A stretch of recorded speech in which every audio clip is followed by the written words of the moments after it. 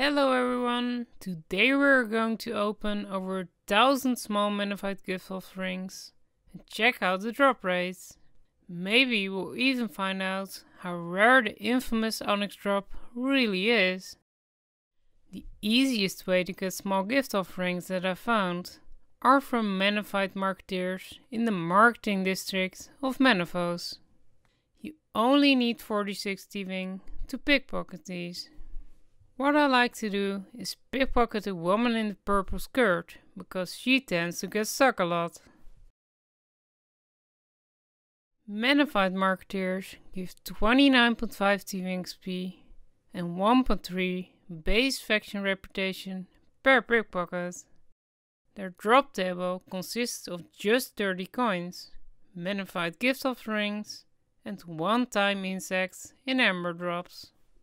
The supposed official drop rate for small gift offerings is 1 in 300. However, in my over 247,000 pickpockets, I calculated the drop rate of 1 in 247. So I'm not sure if I got incredibly lucky or that the official drop rate given is wrong. That aside, I was getting 7.5 gift offerings per hour on average. While pickpocketing, you can also cause implings to spawn, but most of them are low level. While getting 1,000 small gift offerings, I gained about 7.5 million in coins, over 490,000 faction reputation, 7.9 million thieving experience, and about a dozen dragon and kingly implings. It took me roughly 130 hours of pickpocketing to get all 1,000 plus of them. All you need to get started is 46 thieving to pickpocket the marketeers. However, I found out that you will never get caught if you have 99 thieving and 177,000 reputation in the marketing district. The high thieving level combined with the sticky fingers relic from archaeology makes this activity fully AFK. So if you have the relic, there's really no reason to pickpocket the gullible tourist, as they seem to share the same drop rate as the marketeer. If you want, you can add the master camo outfit and the brooch of the gods to the setup for some occasional double pickpockets and invention components. So let's get right into it.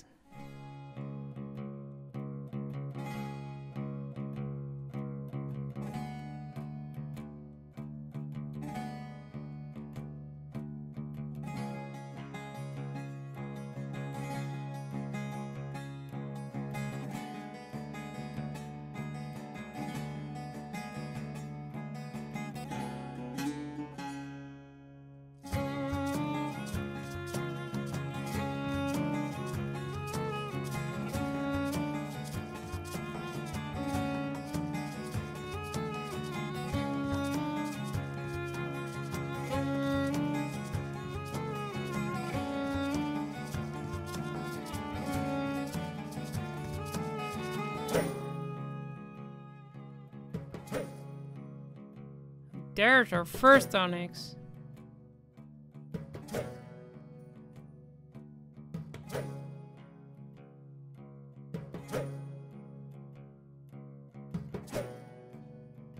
Got a gold leaf right there.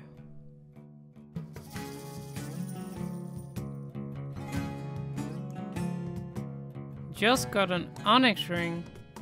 Could be useful as a ring of fortune.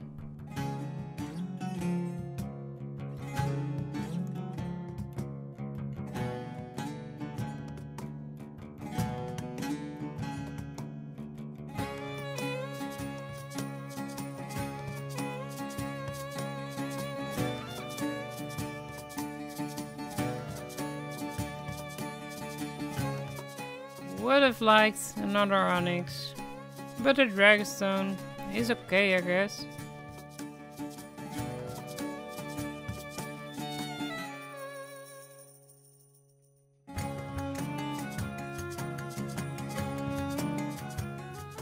And another gold leaf.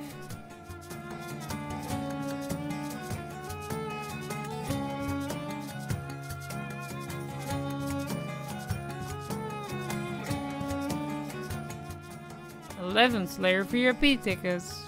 That's not bad at all.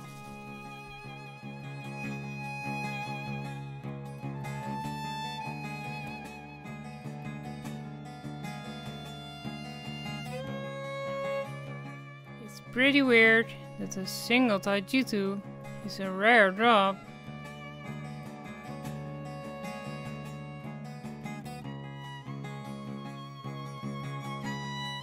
There's our first palm sapling. And another palm sapling.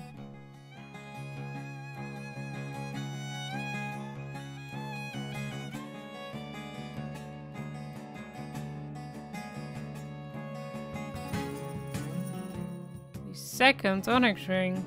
This is what I like to see.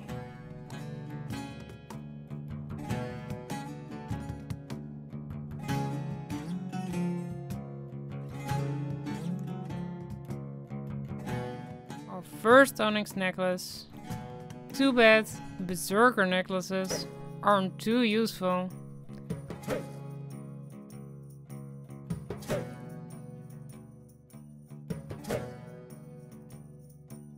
Some papaya tree seeds.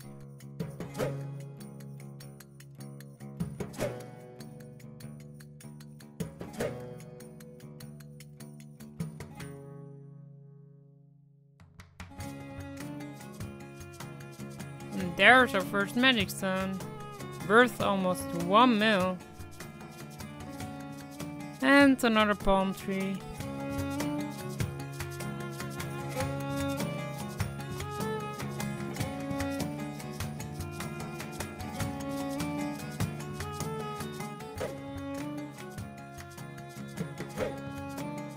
Another Taijutsu.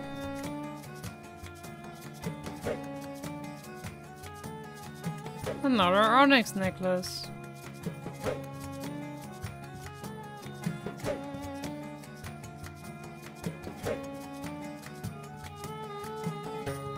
Nice, another onyx ring.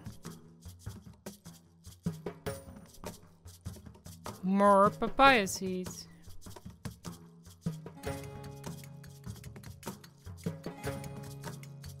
Actual papaya tree instead of seeds this time.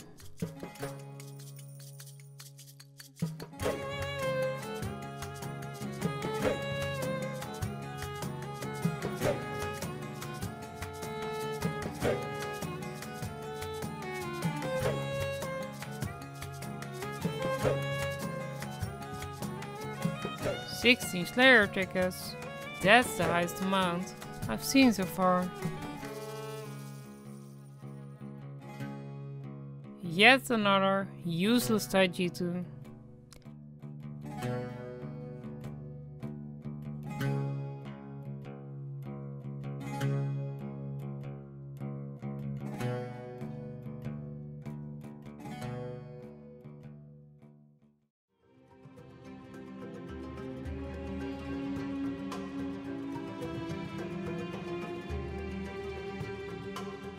Took a while for another rare.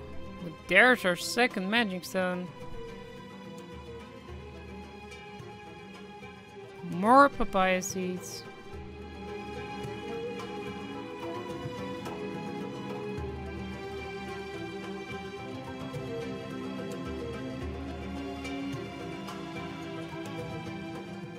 Finally, another onyx.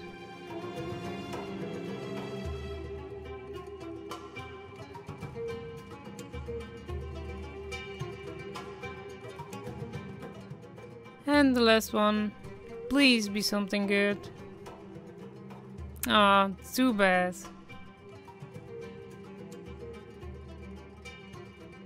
At least the guaranteed coins are nice.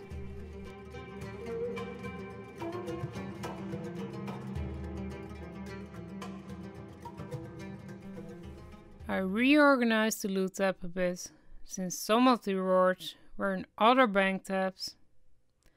Now let's have a look at the total loot. Oddly enough, you get a lot of food from these. A fair amount of herbal supplies. Lots of jewelry. I wouldn't know what to do with, to be honest. A pretty good amount of sand, coconuts and cacti. The amount of springs and silverhawks is amazing. I'm definitely going to use that. Here are some farming supplies, nothing special. And I'm pretty happy with the amount of rares and onyx drops I got. Sadly enough, I didn't get the noted onyx drop I hoped for. But at least we learned some interesting things today. I also got a bunch of untradeable items, but I will show them in the next section. Now let's price check and see how much we made.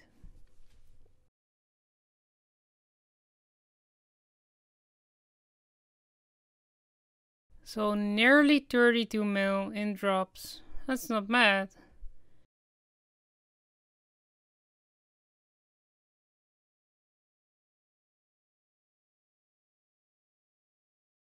And 50.6 mil in coins. So about 82.5 mil profit. Now onto the drop rates. I've broken them down into sections. For drop rate item means the drop rate per item. Drop rate gifts means the drop rate per gift, since gifts roll twice on the drop table.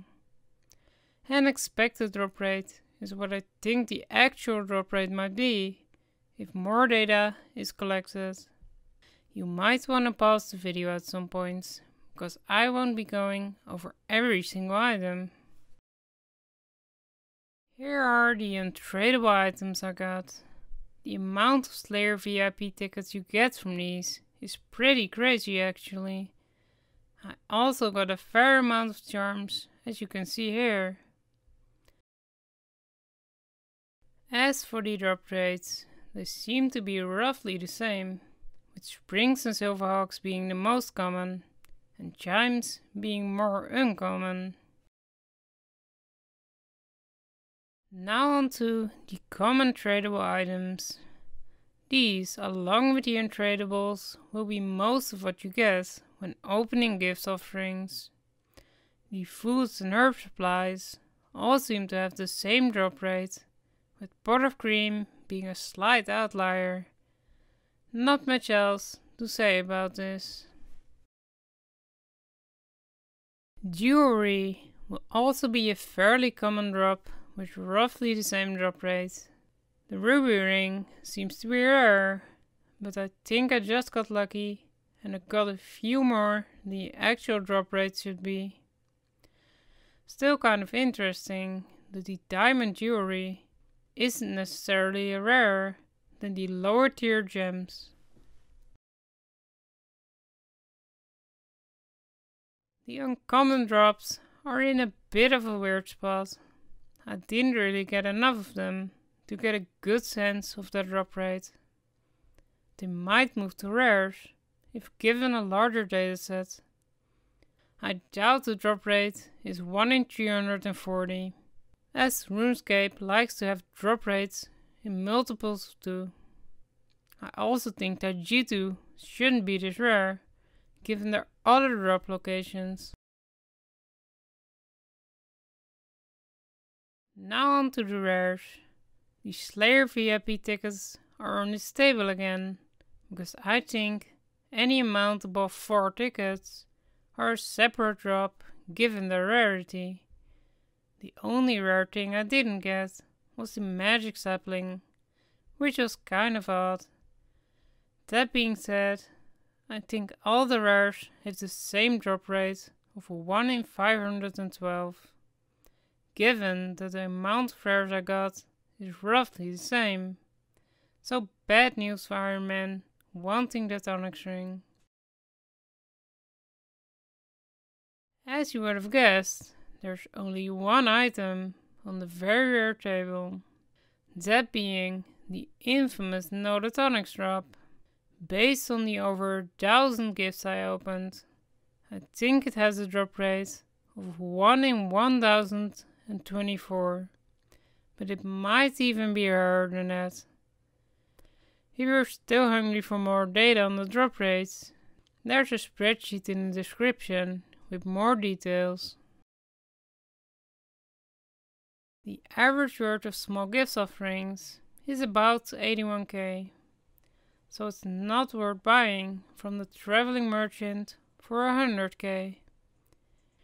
Even if you were to get a Notatonics, it would only be worth 105k on average. This also means that pickpocketing marketeers is only about 600k an hour, given 7.5 gifts an hour, which is pretty bad. I also found out that both uncommon and rare drops from the gift offering drop table are affected by luck, so it might be a good idea to wear a luck ring when opening them. I might do videos on the larger gift offerings in the future, however they are extremely time consuming to get a lot of. I hope you enjoyed this video and perhaps learned something from it. If you like my content, please consider leaving a like or subscribe.